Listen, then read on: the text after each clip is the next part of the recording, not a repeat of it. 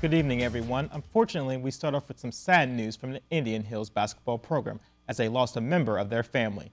Michael Haynes, who played for the team last year, was fatally shot Thursday evening in Chicago as he was trying to break up a fight over a stolen necklace when he was shot multiple times. One of his Indian Hills coaches says he was more than just an impact on the court. Off the floor, he was such a good teammate for our guys that, made it. That's probably the most difficult thing right now for our guys is the fact that, he'll be missed off the court more than anything. Next season, he was going to play Division I basketball at Iona College in New York. But it wasn't all bad news for the basketball program today as they welcomed back star Pete Mickeal as he was introduced into the Hall of Fame. And in his sophomore season, he was first-team All-American in 1998 and the National Player of the Year and the MVP of the national tournament.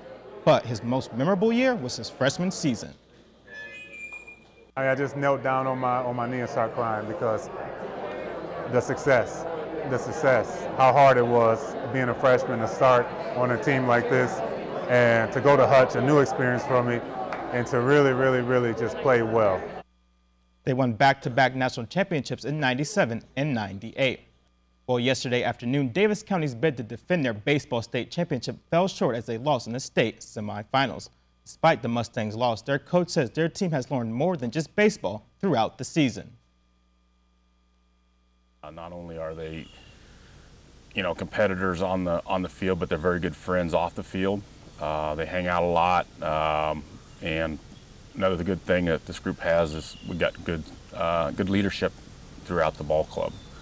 The Mustangs finished their season at 42-2.